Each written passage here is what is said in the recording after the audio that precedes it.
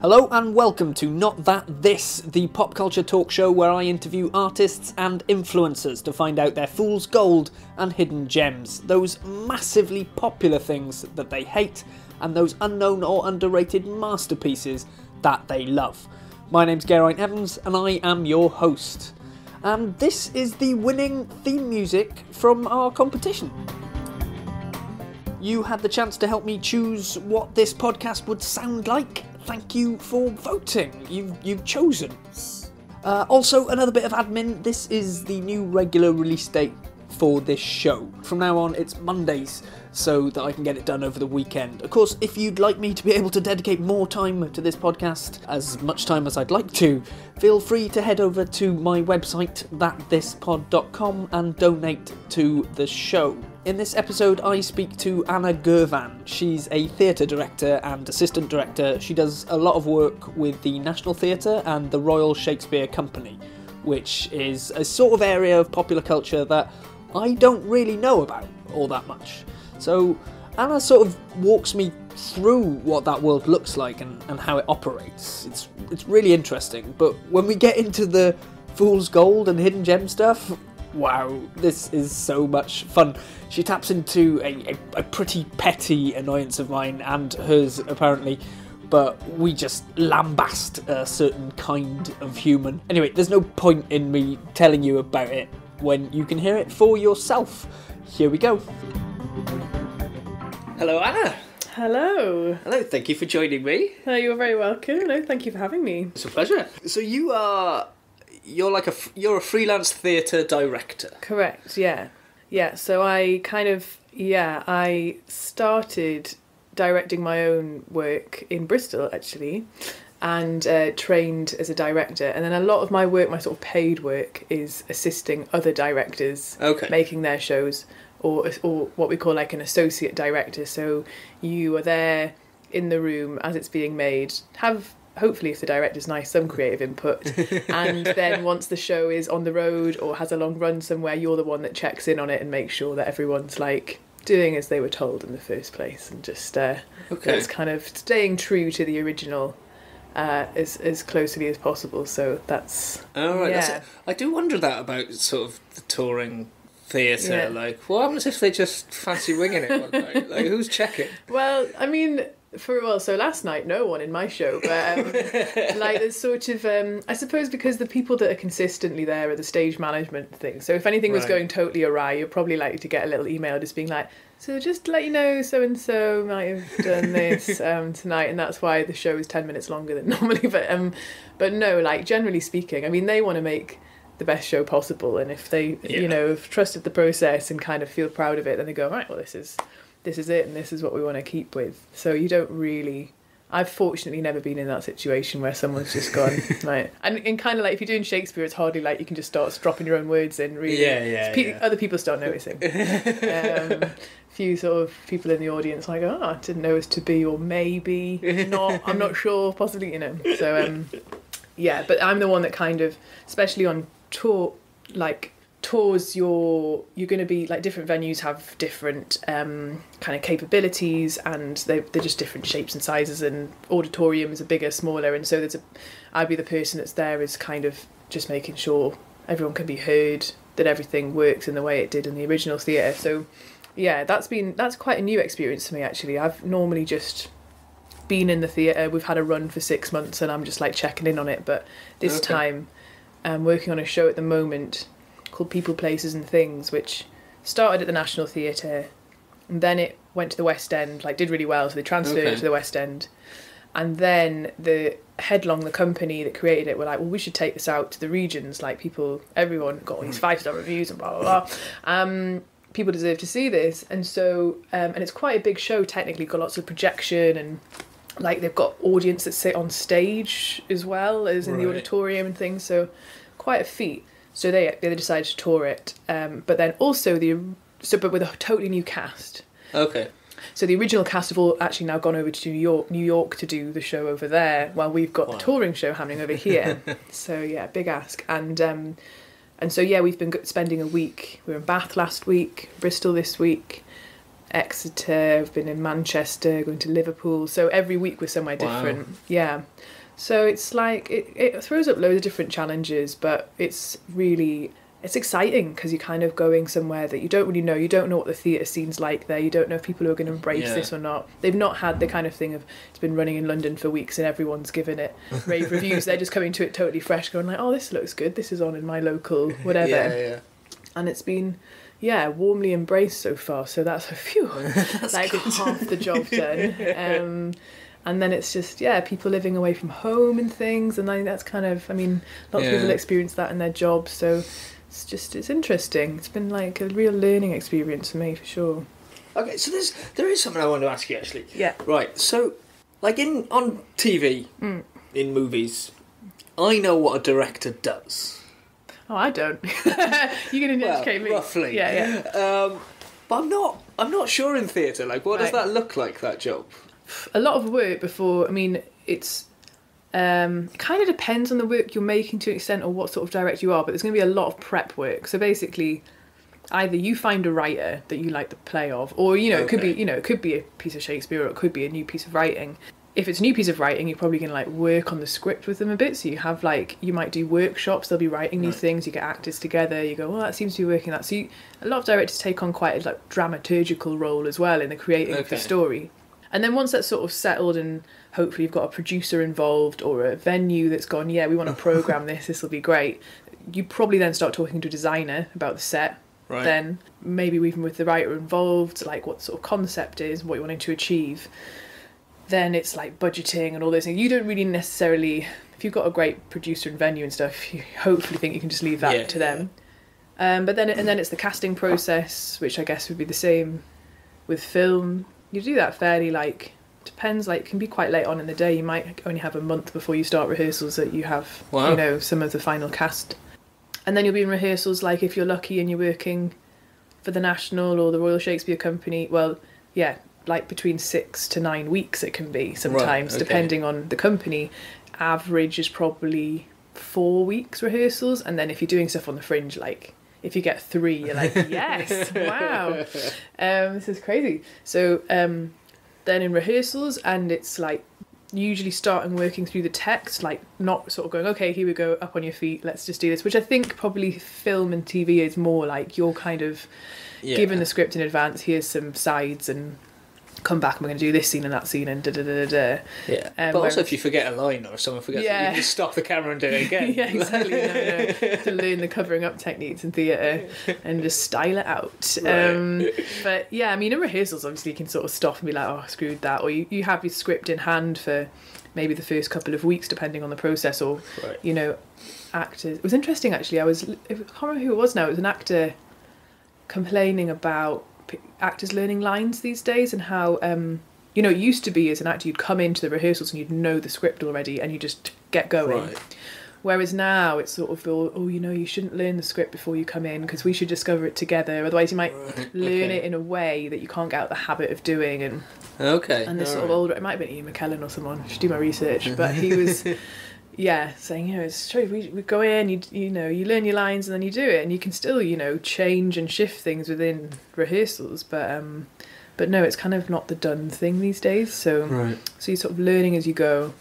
And then you kind of get to the final week, start doing runs of the whole thing, and hopefully everyone knows their lines and where they're meant to be stood and stuff, and if they've got an accent and that. And then and then you go into a technical rehearsal, which could be 3 days, or it could be, I've done texts that have been 2 weeks because they've been really technical shows. And then you have previews, and so throughout the previews you'll also as a director be maybe tweaking things, maybe making massive cuts, being they did not get that joke whatsoever, this is not landing, that's feeling too long, and then after press night it's sort of in the actors and the assistants' hands just to keep it as it was from there. So and then but the thing is, the director as well, you've probably got that project on the go in rehearsals, and you've also got your next project in your head of you're going to go straight into after that, and it's very rare that you get to just kind of concentrate and focus all your energy on one project. So how long do you stay with or does one generally stay with the project as a director? Is it for the initial run and then you're done, or? Yeah, sort of depends on your schedule. Like, I suppose if once the press night is up, I'd say the majority of directors, depending on how long the run is, might pop in once just to double check on it. But like once it's going, I suppose it depends on you as well and how far you are in your career and how much. Some really check up at, like, you get a show report basically every night from the stage manager, says how long it was running at, how many were in the audience, what the response was, things that went wrong basically. You don't get anything that went right, you get all the like, that broke, that didn't work, oh god, and it sounds like it's a disaster and it's actually no one would have noticed. But so you know, I'd hope that all directors will be looking at those just to check everything's kind of going all right. And then once it's, you know, if it's a real success, it's sort of the writer's piece. So if another company wants to come and pick it up or whatever, it's like, you know, it's then becomes their show and their production. This is quite interesting because we've had like the original production and we've still got the original set design and it's still the director's original concept, but we've had a different director actually in the rehearsal room directing it who assisted him originally and then has moved up. Right. So I'm assisting him, and it's sort of like, so it's kind of like the original, but it's also ours because it's a new cast and a new director, and which is quite unusual. And quite different sort of pressures there to put your own stamp on it, but also stay true to something that was made a couple of years ago. But they do that all the time with like The Lion King, or they've got these huge shows that have 10 different countries at the same time, and they all got to kind of be the same, but they've all different director or.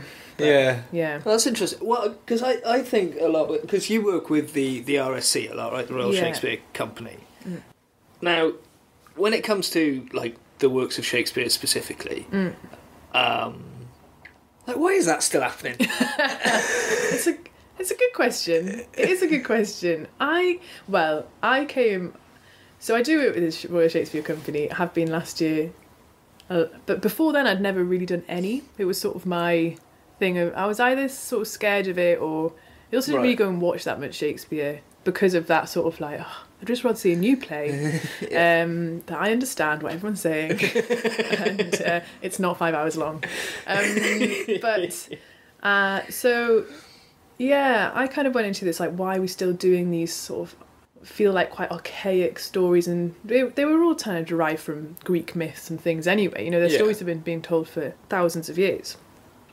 But actually, when you're working on it, you understand, like Hamlet, there's so much people relate to. He's talking about things that are actually quite big existential kind of issues about humanity and morality and mortality, and you go, wow, he was writing this like 400 years ago and it still feels really like relevant to today. And even politically, like Julius Caesar and things, and you see these people that get to put in positions of power and become incredibly corrupt, and like you just go, it's all going on. Like we see it all now. And you know, there was this recent production of Julius Caesar in New York, and they'd basically had Julius Caesar dressed as Donald Trump, and he, they had to close it down, and there was all this offence and stuff like that. And you go, wow, there's also censorship there still. So it obviously feels like it's important. Like these people are scared by Shakespeare still, and it feels like he had to censor himself to a degree as well, I'm sure, when he was writing about the kings of England and the sort of political climate that was there with Elizabeth I. Like he had to be careful not to like tread on your toes. He managed to do it in a way that was so kind of cocky and ballsy, but also really beautiful and poetic. And so I think I think the problem is it feeling exclusive and people going like, I don't relate to it because it's some people in some tights and some big pantaloons, and like, or the language feels inaccessible, and I'd rather just see something that's a modern day adaptation or something. But then you may as well just do a new play. But my issue with it is that there are so many brilliant writers out there who just don't get a look in, because there's less risk, I suppose, of theatres putting on Shakespeare, in the sense they'll be like, they're always, if Hamlet's on, people are going to go and see Hamlet, or schools will, or university people will, or whereas a new play that no one's ever heard of the playwright, it's hard to sell. That's a big risk. And you have to pay them. You don't have to pay Shakespeare. He's dead and gone. He doesn't even have an estate they have to worry about. Like, you can keep on churning those out and you're not paying, like, man, that guy. So, he's taken a lot of work off new writers, which is kind of my beef. Your beef with Shakespeare. That's it. Yeah, that's what I have with him. I mean, I'm not sure he's got a lot to do with it these days. No, yeah, they probably didn't really care about my beef. But yeah, I think that's probably why. And there is, yeah, like my parents, well, my dad hates Shakespeare with a passion. And so when he had to come and see like the Shakespeare I've been working on, he was like, okay. And he came and saw Hamlet and he was like, I appreciate the work you all put in, but why do they have to talk like that? And he did also say the thing of like, I didn't realise quite how philosophical it was going to be. You know, I didn't realise how deep that he would go into those questions, and they're all things that I've thought about life, like what's, you know. Yeah. I'm not going too dark, but yeah, like he. So I think he was sort of surprised by that and how much he did understand actually, but at the same time he was like, well, I just, you know, much rather watch DL and Pasco, to be fair. So, you know, that's my dad's level. But so he never really got it, and he thinks it's really elitist, and it's that thing that you have to have studied it to understand it, and therefore you're already cutting out a huge group of people. And it should be accessible to all. So yeah, I mean, I've thought about this. I might even have said it before on this podcast. Like with theatre, like I really like theatre, but I do get that sense from most of it, of that sort of inaccessibility. If you know, like it feels like it's something for the toughs. And you know, I'm from a valley town in Wales, so like I've got a huge problem with privilege. Yeah. Hey mate, I'm from Newcastle. And, no, it's funny. Like I kind of play that card, and I'm like, but I'm middle class, man. I'm like. There's proper Geordies in this show, and they're like, she's posh. She's from, where's she from? Oh, she's a posh Geordie. I'm like, I know. So I didn't like ask to be born there, but, you know. But it's true. I agree. Like I didn't, like my parents aren't theatre people at all. Mum's a social worker. My dad's an engineer. Like I don't know. They still even are like, so how did this happen? That this was like what you wanted to do, and you can't do anything else, and like can't you just get a proper job? But I don't know why. It's something about storytelling, and I've always kind of loved that. And like I wanted to be a writer, and actually writing for theatre, I suppose specifically. Right, I'm not. Yeah. When I was at uni, I thought that's what I wanted to be, was go off and write scripts or short stories or something. And then like this sort of directing thing kind of appeared, and I was like, oh, that's interesting. What is that? I don't really know what they do. Right, yeah, you. Like what do they actually do? Still don't really know. But and then I came to Bristol Vic and trained there. Got a master's in directing. Seems a bizarre qualification. But and even then, like I left going like still don't really know, and I don't think it's kind of one formula. But I came from a place of being like, I think there is there shouldn't be an elitism, but as soon as you move into working in the theatre, you become kind of part of this, like, I don't know, middle class, slightly bourgeois seeming like medium that it just shouldn't be. And it's so funny that's still carried around. I've got a friend who actually works in Wales making brilliant theatre with a company called Commonwealth, who I definitely check out, and they've just made a piece of theatre in the steel mines in one of the old steel towns in South Wales. Okay. So my research coming through, but it's like, and it's been getting loads of coverage on the Guardian, on the BBC, and like they're a company that really specialise in telling the stories of the people that voices don't normally get heard in the sort of in the valleys. And like they've made work up in Bradford as well about Muslim boxers and like female Muslim boxers, and I just kind of like, it's, if we don't start telling the stories of the people, like the people that are around you, and you're not holding like a mirror up to society and saying like, look at yourselves, like no one's like, that's not me, like I don't know that, so I'm not going to go see that. But if you go and go, oh yeah, like I know that guy, I've seen that, oh that's kind of me, or it gives you I'd hope like a different outlook on life, or make you think differently about how you treat people, or maybe make you act, or like with the steelwork, is it going, actually, why did this close down? Maybe politically we should have done something more. Maybe can we do something more? You know, I think theatre is just sort of there to. That's why Shakespeare's hard. It doesn't really then make people want to act and do something. Yeah, it's to educate in a sort of different, more intellectual way. Whereas actually, I think theatre's most powerful when it's enabling people or enlightening people to something that they go, maybe I can do something about this.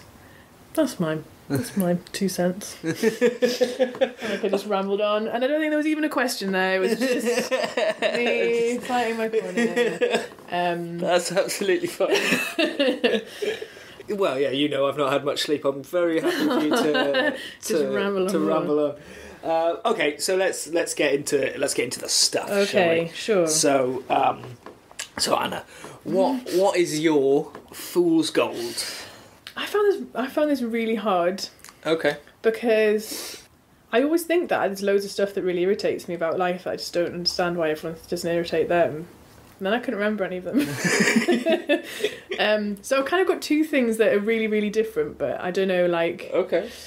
One of the things that I just don't get, and maybe it's just because I'm missing out on something, is like adults on micro scooters and that sort of... Any sort of transport that isn't a bike or walking, I'm slightly got an issue with. And I was thinking about this, and I was like, actually, maybe I've got some like elitism thing going on, because I'm going like, actually, skateboards are okay. Somehow they seem cool. No one looks cool on a mini scooter. I don't know, skateboards, there's an age you hit. Yeah. The first, I mean, like I've already said, I'm from a very small town in the valleys in Wales, right? Yeah. The first week I was in Bristol, I saw a man, like, covered in fake tan, but wearing a full suit. Yeah. Skateboarding to work. Yeah. And I just thought, you'd get punched if you did that back up. Like, what are you playing at? Tripped over or something. It's like, no. Yeah, it's that, I guess it's, I don't know, it's transport. I get, like, I cycle everywhere or walk. There's never been a moment when I've gone, walking is just too slow and cycling's too fast. I'm going to get on something that I sort of push along with one foot. Like, is it really that much quicker? I mean, it obviously is that bit quicker, but is it to look cool? And in a way, I can kind of go with the skateboard thing from the 1970s, and there was that whole thing, and it was kind of a cool thing. And I tried it. Come on, I tried it when I was like 14, miserably. I don't know, my Blink 182 patches all over me, and what do you call them, dungarees and shit, you know, with the little chain, but looked like an idiot, and sort of gave it up then. But then, yeah, as you say, people in suits, like, that can't be so that's not a fashion thing. You just actually think you're getting to work a bit quicker. Is it rebellion? I don't know. But the scooter thing, I sort of get it with kids, but even they annoy me, because you see the parents carrying it around them more than you ever see them on it. But who made it acceptable for, like, grown-up city workers to scoot around on these stupid little things? It's actually, I am quite angry about it, aren't I? I don't know quite how angry it was. Who made this okay? Yeah. And like these, and then it's these segues and stuff just perpetuate the whole nonsense. Like these electronic ones, it's like, I don't know. I mean, I know you like your sort of sci-fi things like that, so maybe there's something kind of exciting about the future. I have the same feelings about segways as I do about grown men on skateboards. Okay. I mean, it's not even that much quicker than, like, maybe if you've got a disability or something that are really useful. Great. Yeah. But that's not all the people I see on them. No. Especially these, I mean, I can't imagine that, what are they, the little... Yeah, they're like hoverboardy type. The hoverboard things, yeah. Like... Nobody with a disability can use that. Right? Exactly. So that's just a choice you've made. In fact, you're disabling yourself more by having one of those things. You're making yourself less able. Yeah. And like, it's people on... my brother calls them rascals. What do you call those things that, like... I don't know why that is.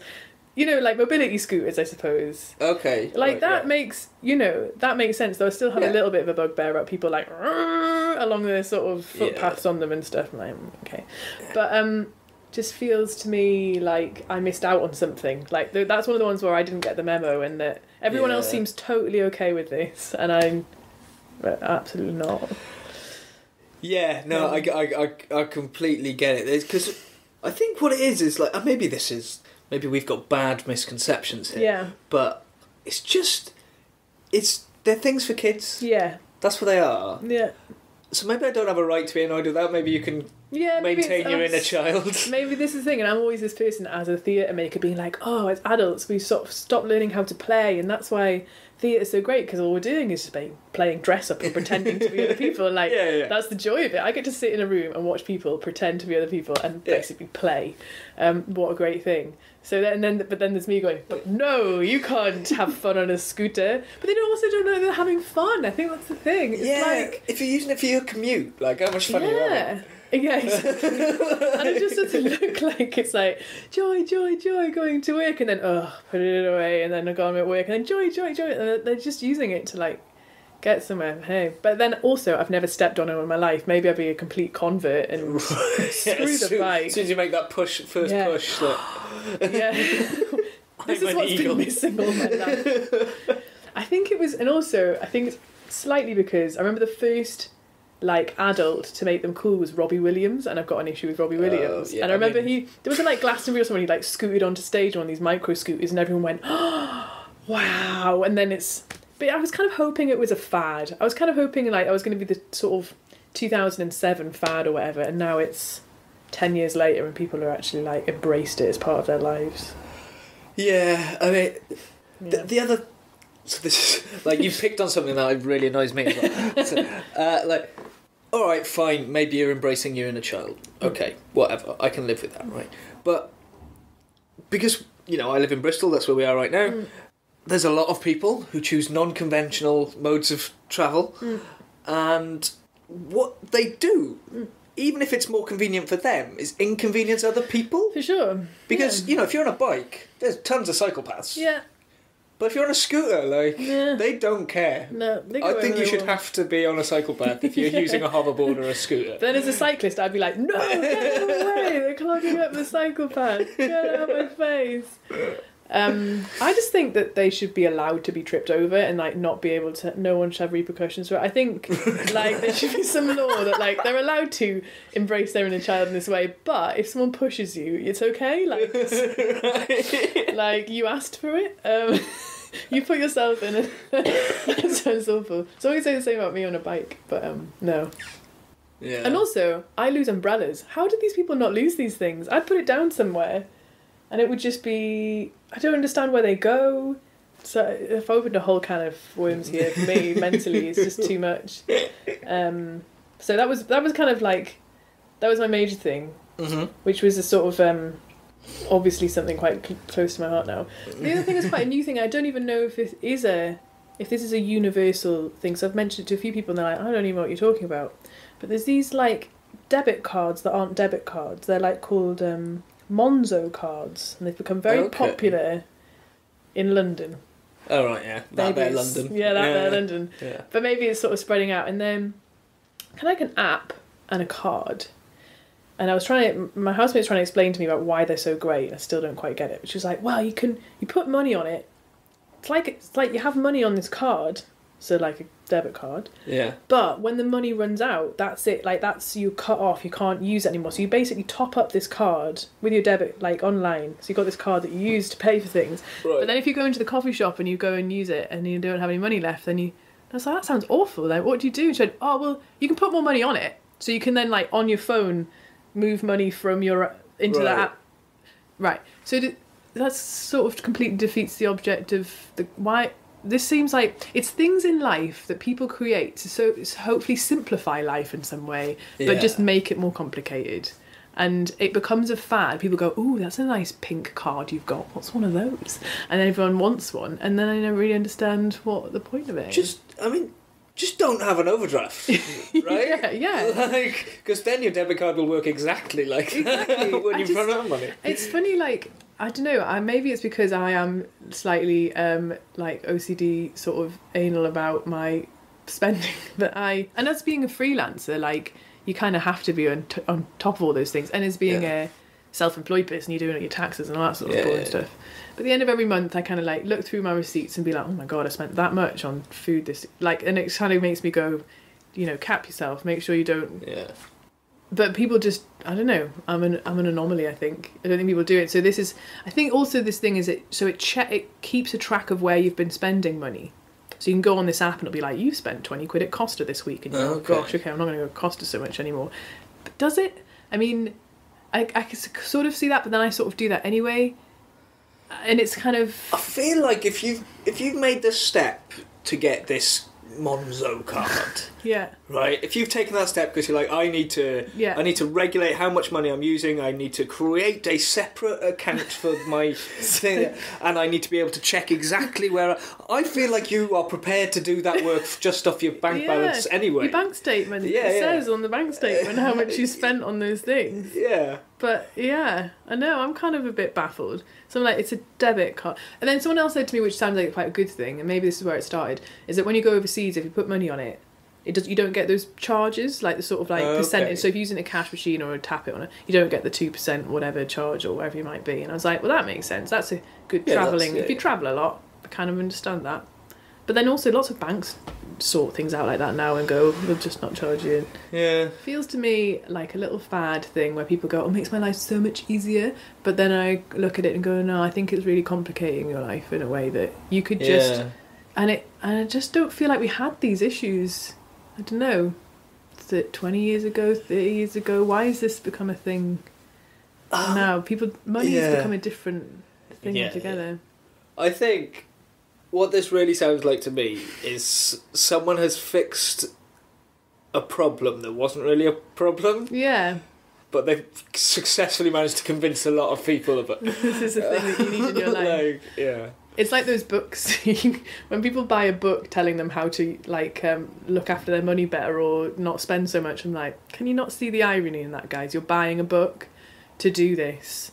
Like that's £9.99 that you've just spent, and you're probably going to put that on your shelf and never look at that again. And then it's just people really love buying into these things. They're going to sort my life out for me. Oh, that'll sort out so many problems, and all they're doing is causing more. I mean, and I'm sure I have done that. Scanning your bookshelves, making sure I'm not offending you anyway. Well, not specifically with books, but I'm certain I've cottoned on to it. Oh, this will help my life. This will be like... I put so many notepads to just... Right, what I'll do is I'll write down what I'm going to do with my life. Like, I will actually plan a diary. I will have a schedule. And then, like that is... I'm really committed to that for about 3 days. That's so true. In fact, I was chatting on the sofa to my friend this morning for like 2 hours, and most of it was talking about what sort of diary do you have? Do you do it online, or because she's like, I've got one of those Asana ones, and I've also got my Google one, and then I've got like just a written downy one, and then I've got post-it notes. But I never seem to know where I'm meant to be, and I'm like, why are you so surprised? Because we're like, everyone's telling us this is the way to do it. We're like, oh no, because that's the way to do it, and then we're like, I don't know who I am, where I am, what day is it? I'm glad we can laugh about it. It's great. If you don't, you cry. See, if Shakespeare had written a play about that's something someone would go see. The existential problems of too many diaries. All right, okay. So let's find out something nicer then. Okay, yeah. What is your hidden gem? My hidden gem, which I think would make the world a better place if everyone knew about this and partook in them, are point-and-click adventure games. Oh, I love a good point-and-adventure game. Yeah, man. They've died off a bit, haven't they? They have, but my friend, I'll tell you something, you can thank me later. There's one called Thimbleweed Park, which was made by the people that made Monkey Island and Maniac Mansion and Return of the Tentacle and Day of the Tentacle and all those brilliant LucasArts ones. Yeah. And they've made, and it was only, I think it was only made this year or last year. And you can get it on your phone or your Android, tablet and stuff. I think you can get it on your PC as well. It's brilliant, and it's like, for me, going back to when I first discovered point-and-click adventure games. And nice. But they've not just kind of relied on the old, like, same old jokes or the same old kind of structure. They've really gone to town with getting to play lots of different characters. Like, normally in these things you're sort of like, I suppose my favourite probably is Monkey Island, where you're this pirate, Guybrush Threepwood, and basically Pirates of the Caribbean is just based on Monkey Island. So you're sort of for those who are less know, you're basically being Orlando Bloom walking around, but he's a bit geekier. He's so much geekier. And you can pick up things, talk to people. You're basically solving logistical problems in fun and exciting and interesting ways. And they've done that, but you can be, you start off as, and you're sort of like this Mulder and Scully kind of characters. So you're like trying to solve a murder, but you can switch between the two of them. You can give each other items that they might be able to use in one way that you can't use in one way and stuff. And so you think that's what it's going to be, you guys solving a murder.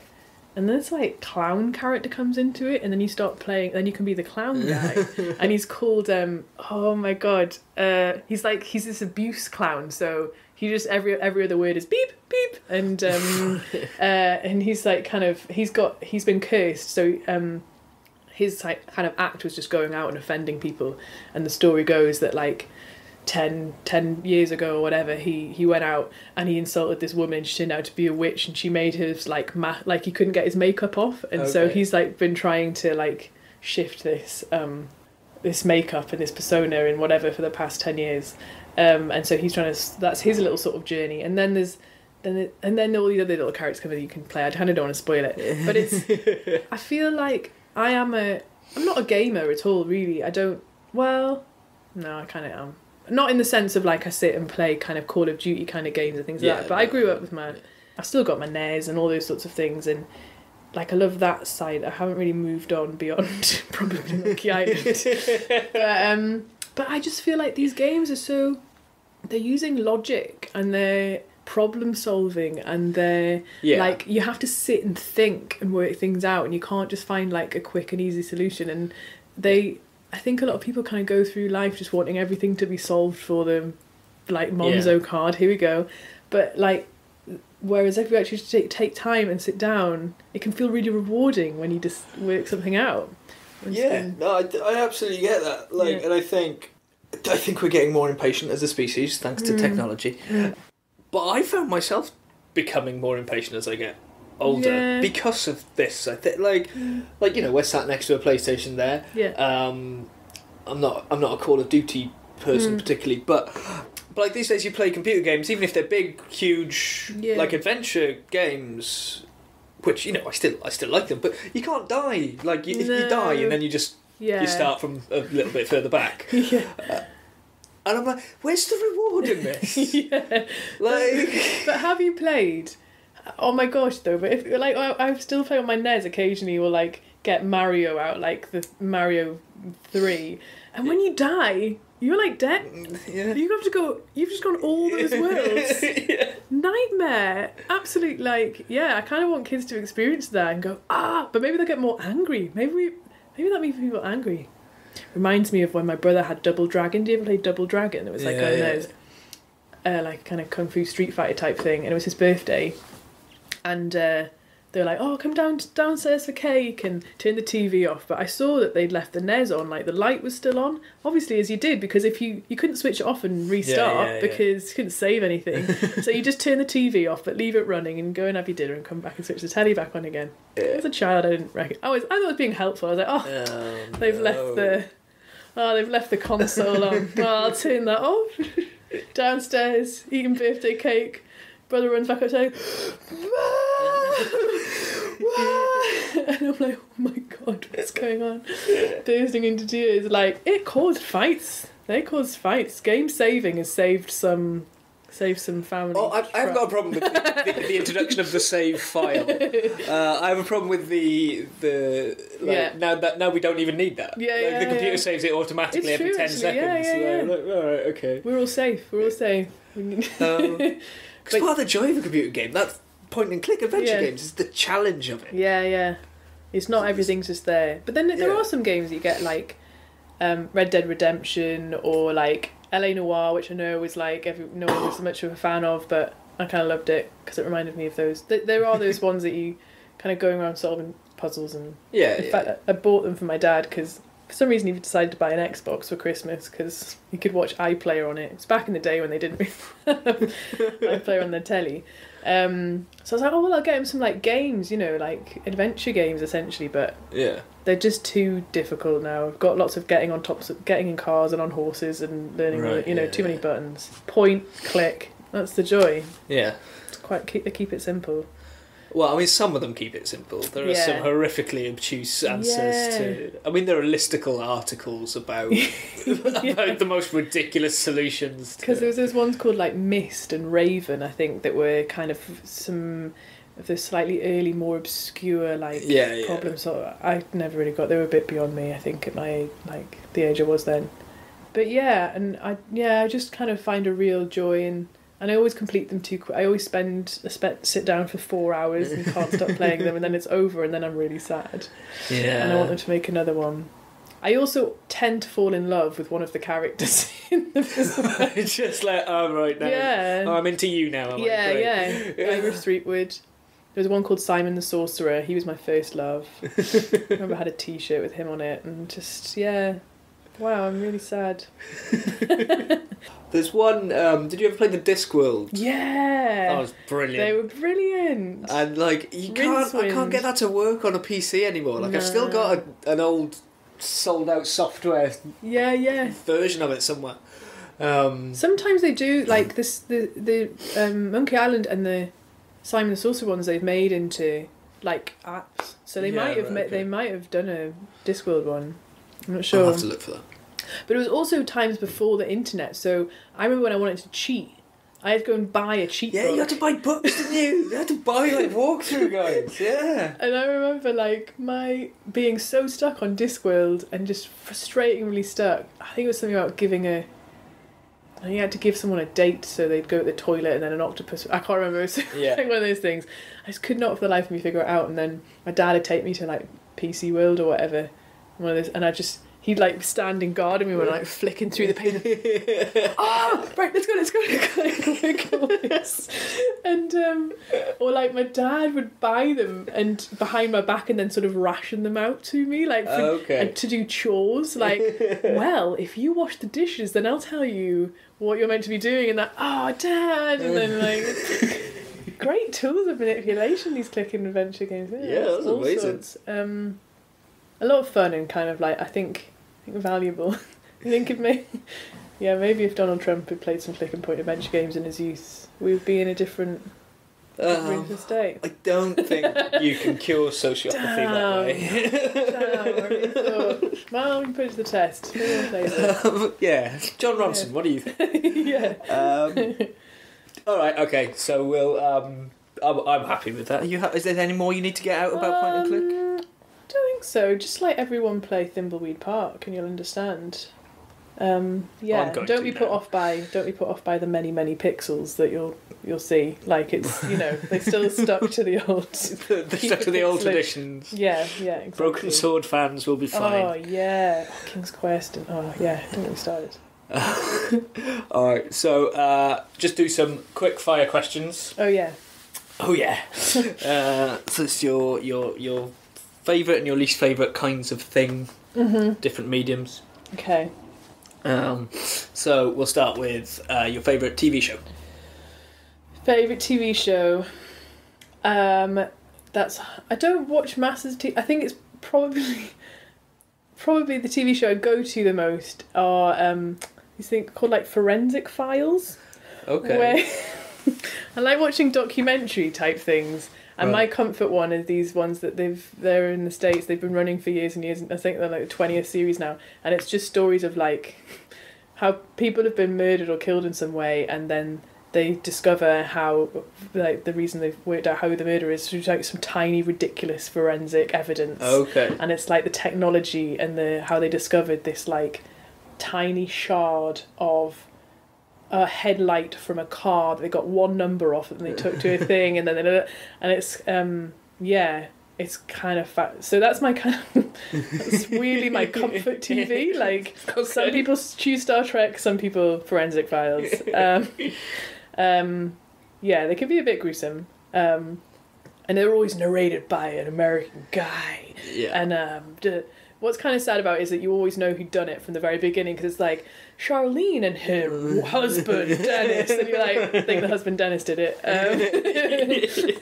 Who loved golf. Okay, so the golf club of some sort, right? So probably those. You search Netflix for, like, really dire documentary series, and unfortunately, that's probably Okay. Fair. You were probably expecting some like beautiful theatrical Shakespearean something or other. It's not. So. No. I'm happy with that. Your least favourite TV show? Least favourite TV show. I don't really get sort of like Made in Chelsea things. That's probably kind of obviously like this. Not on board with the Towie. Don't know really what these things are. Yeah, it's sort of like, it's weird, isn't it? Like scripted reality TV. Yeah. I don't really understand it. Yeah. Like, these are real people playing the role as themselves, but slightly more of a bellend? Is that the show I'm watching? Yeah. Okay. Wait.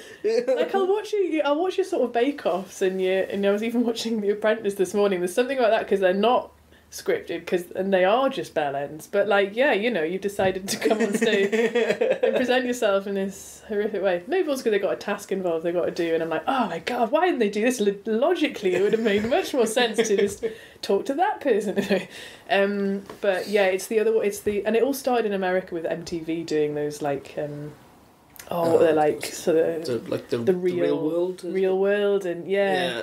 And it's just got worse and worse and worse. So that Made in Chelsea, Love Island. I don't even know what that is, but I just put them all in the same bucket and throw that bucket quite far away from me. That's fair. Okay, your favourite book?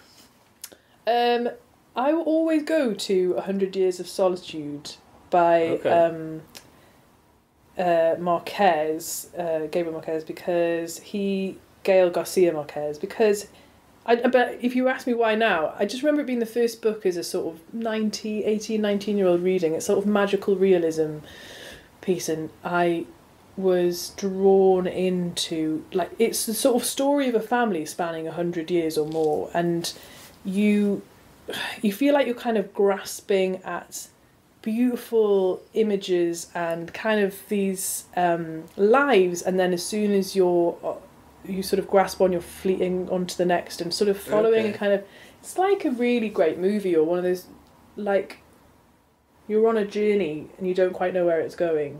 And I kind of like those, but I haven't read it in years. I just remember whenever people ask me what's your favourite book, I'm like, 100 Years of Solitude, and they go, oh yeah, and they probably read it way more recently than me, go blah blah blah. I'm like, yeah, I can't remember. I just remember the feeling it left me with. But actually I read a book really recently that's not called Invisible Man by Ralph Ellison. I've been hopefully like making it into a play. That's cool. I read a lot of plays actually. That's probably why it was hard to think about books, because I just read loads of script. But it's about a man in 1940s Harlem who a black man he was at university in like a southern state that was set up by loads of white guys, and he gets chucked out for a sort of ridiculous reason. They send him to New York, and he's sort of, it's kind of Dickensian in a way, in the sense that he just sort of goes on this journey and gets picked up by people that take him under his wing, and he sort of he takes on a role they give him. So he gets picked up by the Brotherhood and becomes this great public speaker talking about civil rights and women's rights, and like, oh, I'm good at this, they think it is. And then when he starts having his own ideas and things, it goes too far, and they don't like that, so he doesn't fit in there. And then but then by his other brothers are going, there's this sort of, I suppose what they could have, like the Black Panther movement back then, but like going, you're not going far enough, and he ends up just deciding to live underground because it's easier to be invisible than having to deal with not really knowing like who. It's the coward's way out, but I'd rather just almost pass in this white man's world as kind of as invisible as possible, rather than try and speak out or try and, So it's you kind of really go on this journey with him. At the end of it, you go, God, this is this poor young guy who just wanted to like succeed in life and, be a great public speaker or be an intellectual, be an academic, and then he just gets sort of thrown around and taken and used for other people's purposes. Oh wow. Really, and it was the first book in a while I've read, and I want to read that all over again from the beginning, because I feel like this guy here is different from this one here, and I want to go skip back just to see back and what that. Amazing. That's cool. Yeah. Your least favourite book? I haven't read it, but I just know I'd hate it. Is like the Da Vinci Code by Dan Brown. Oh, you wouldn't hate it. That's the problem. Really? Because I've got it somewhere here. I think or maybe I borrowed it off my mum. So I've talked about Dan Brown's writing in this podcast before. Dan Brown is an awful writer. Yeah, this is like just bad writing. The sentences, no. I don't. He doesn't know how to do prose, but somehow, like. Right, there's an episode of Red Dwarf, right. the BBC sci-fi comedy sitcom, where hungover, Lister gives Rimmer a sandwich. Yeah. And it's an awful sandwich. It's got terrible ingredient. Like it just like when he's telling him how to make it, it sounds atrocious. Yeah. And he eats it, and it's amazing. And Rimmer's like, "This sandwich is you." Because all the ingredients are wrong, but for some reason it works. Right. That is Dan Brown's writing. Because there is nothing, I think, defensible in, like, just, like, if you did a critical analysis of the prose. Yeah. But you're hooked. Really? Like, I read that book in 2 days. Like, oh, but God. I don't understand it. Maybe this is it, because I just remember when everyone had it. I think I was travelling around, I was doing the gap year thing, going to Australia and whatever, and God, awful. But everyone had this book.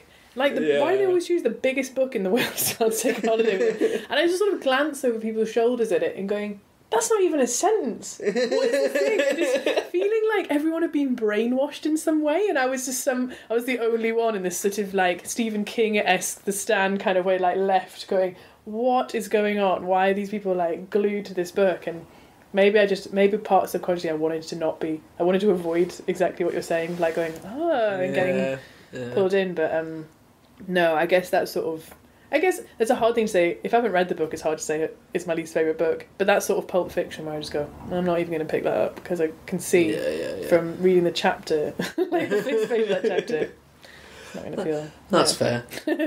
Okay, so your favourite movie? Yeah, if I'm going to be really honest, it's Three Men and a Little Lady. Like, that's really... The sequel to Three Men and a Baby. It is so superior to the original. It's the only sequel that really is superior. Though I suppose Godfather Part 2 is fucking brilliant as well. Excuse me. But yeah, no, it's Three Men and a Little Lady. Yeah, Three Men and a Little Lady. It was like... I don't know why. It's my comfort film. I love it's got some great British actors in there. You've got like Fiona Shaw in it and like Sheila Hancock and people like that who just like, why are you doing this dreadful?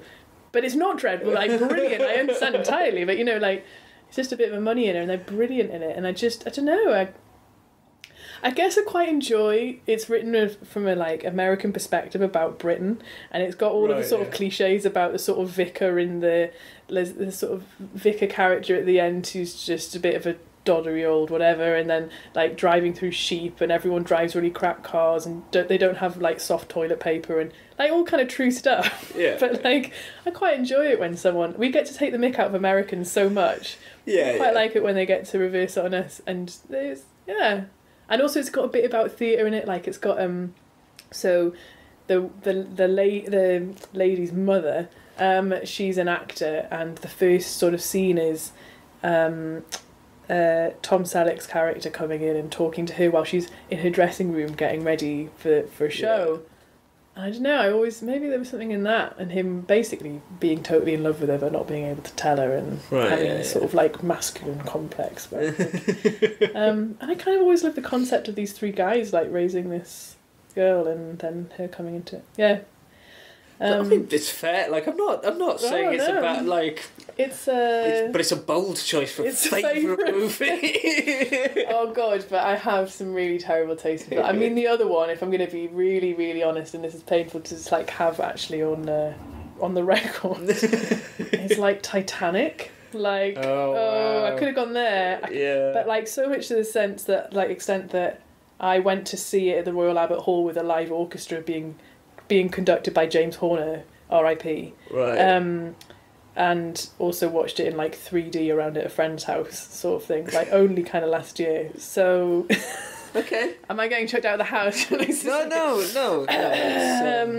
I don't. Again, it's something about the age I was when I saw it, and I just kind of it's like 11-year-old girl, kind of. I don't know.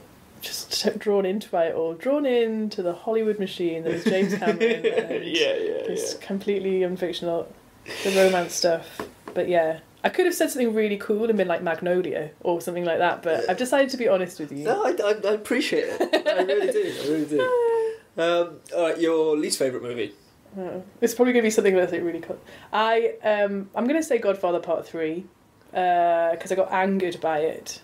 Right, I was really angered by it. I never watched The Godfather until this year, any of them. Yeah. And I was working on a play that was about the producer of The Godfather, the first Godfather film, a guy called Bob Evans. And he discovered like all these brilliant... Oh, Harold and Maude, that's another one of my favourite films. Oh no, too many. But like he discovered the script for Harold and Maude. Like he has all... He produced Chinatown and like all these incredible things. I was like, you know what? I've never seen The Godfather, and everyone's going, what, you're doing this play about... So I watched the first one and was like, oh my gosh, absolutely incredible. I understand now why everyone knows Al Pacino. Like, I never really got it before. I like the scent of a woman. He's kind of good in Heat, but other than that, I was like, I don't really get this obsession. But it's incredible. And then the next day, I had to watch the second one. I was like, gotta watch Godfather Part 2. Oh my god, Robert De Niro, I get it. And then so like third, and everyone was like, Anna, don't watch the third one. Just don't watch it. You don't need to. I was like, no, I need to watch the third one. Don't do it to yourself. I was like, I'm gonna watch it. Oh, I was so angry. It was just... I wasted 3 hours of my life on this piece of, like, dross. It was awful. Yeah. It just ruined everything that you loved about the first two films, and just from a height. And it's just kind of, I was really upset. And I don't really, like, normally have to pause a film or stop whatever, but I remember, like, pausing it and, like, checking how much left of it. Oh my god, there's still an hour and a half. And... Yeah. I don't know if you ever watched if you're a... it's here somewhere. Right, but it's... I kind of wish I'd taken everyone's advice. I know that I wouldn't. I know that if it happened again, I'd probably still watch it, but it angered me. I didn't realise I could get so angry about it. But I did. So... That's fair. Sofia Coppola is just like... She's so awful. Like an okay director. And Francis Ford Coppola is like... Anyway, yeah. Sorry. Okay. All right. Yeah. So, just because what's your favourite play? Oh, wow. Okay, favourite play. Jeez. There's a play called The Pillow Man by Martin McDonagh, which I've never seen. I've only ever read. And I really want to do it one day. And it's a brilliant four-hander. It's quite long as well. It's probably like 3.5 hours. Right. For a modern play, like it was only written in the early noughties, maybe.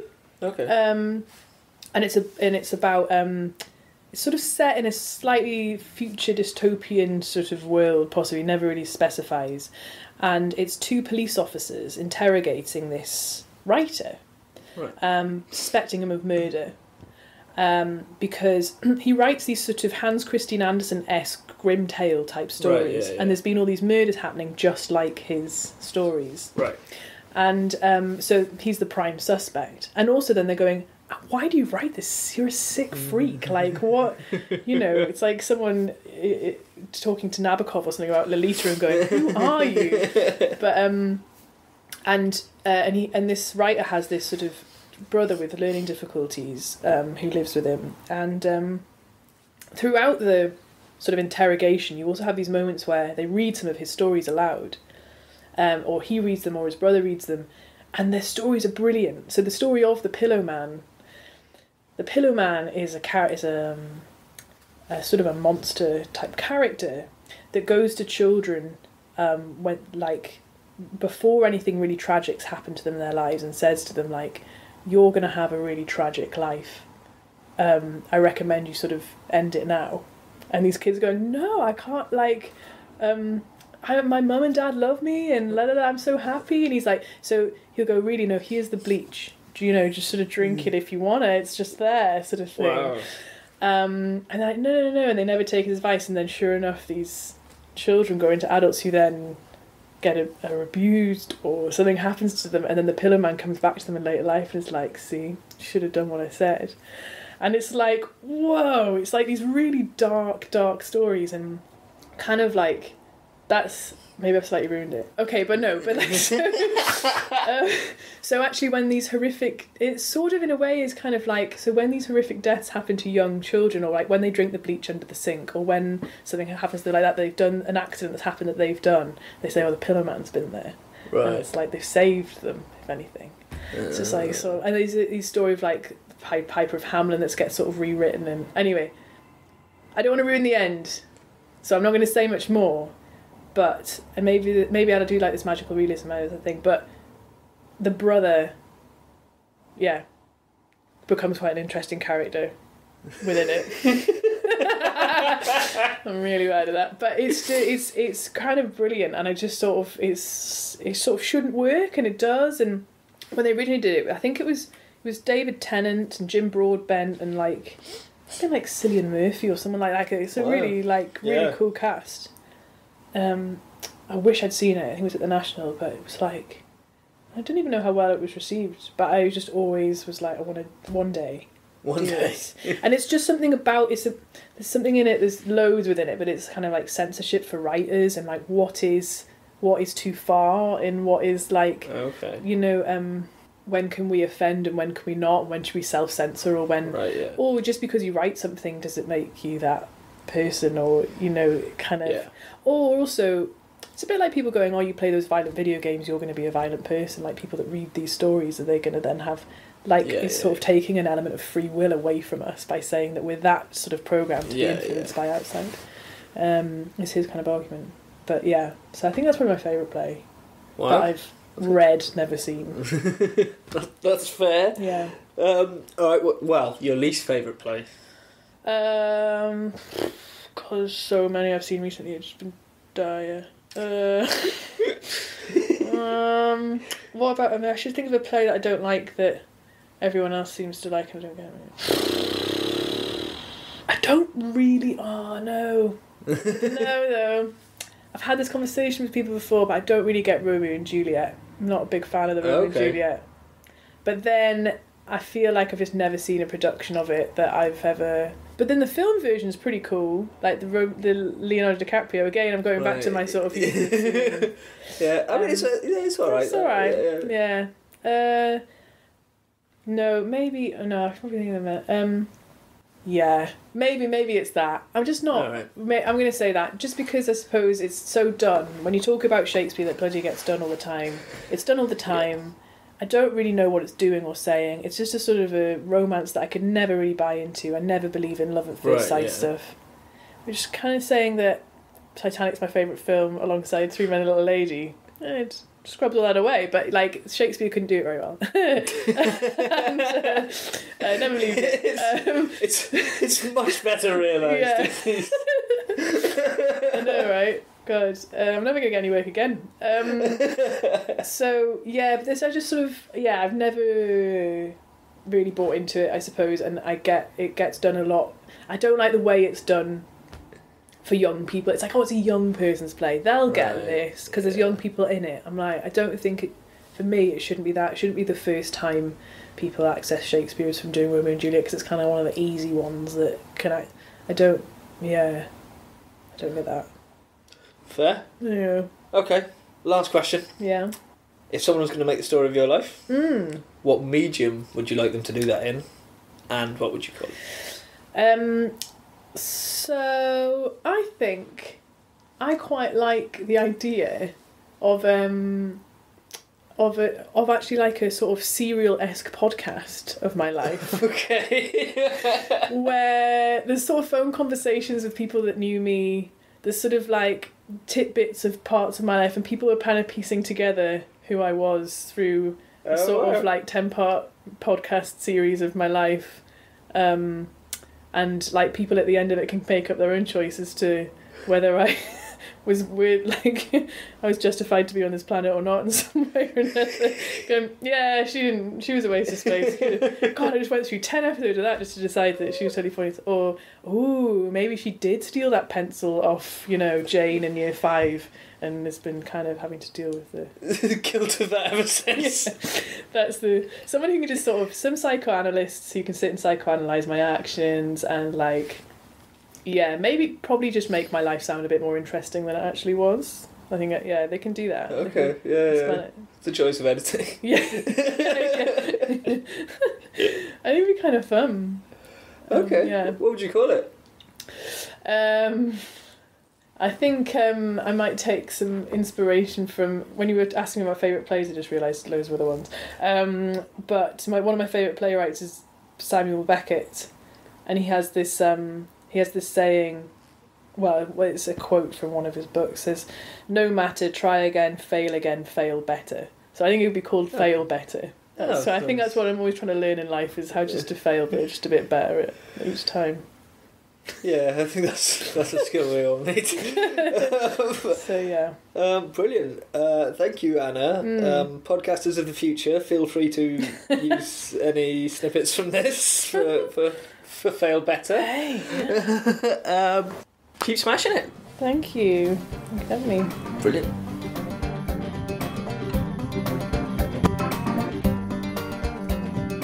Wow, so that was Anna. I really, really enjoyed listening back to this episode. I was super tired when she came round to my flat. I had not slept because of, work insomnia and assorted mental health issues. So Anna really brightened my day, actually, but I didn't have a strong recollection of our chat afterwards. So I felt like I was listening to it for the first time. I love learning about the inner workings of a medium like theatre, which I feel like I'm properly outside of. That's really what I get out of this podcast, I think, talking to these amazing people about the things that they do and learning about it. But I'd completely forgotten about the adults on scooters thing, and I really tapped into my petty rage like I don't think anyone else on this podcast has done before. I hope you really enjoyed it. Anna has a website and a Twitter, which I'll put links to on the website, thatthispod.com. I also always tag in my guests when I tweet about the show, so if you want a slightly easier way to connect with these lovely folks from your phone, do follow the podcast at thatthispod. I also have a personal account which you can get to from there if you fancy reading my hilarious jokes, angry politics, and outbursts of existential despair. I'm trying to think of some cool, fun stuff I can do in these talky bits now that the theme tune competition has finished. Thank you for helping me choose. I'll be boring my friends with some of my ideas, but if you've got any thoughts for something you might think is fun, then get in touch. You can tweet me or email at geraint@thatthispod.com. I'm also thinking about getting an Instagram for this podcast, but I'm not really sure how you take photos of a podcast. Anyway, next week I'll be speaking to Martin Pilgrim, who is a comedian that is brilliant. You may not have heard of him before. He's done a few shows of his own, but you will definitely know some of his jokes, even if you've not seen him. He's had several of them go viral and get stolen by people on the internet. We talk a lot about that, about the ownership of a joke and plagiarism in this new technological age. Anyway, I'll catch you soon.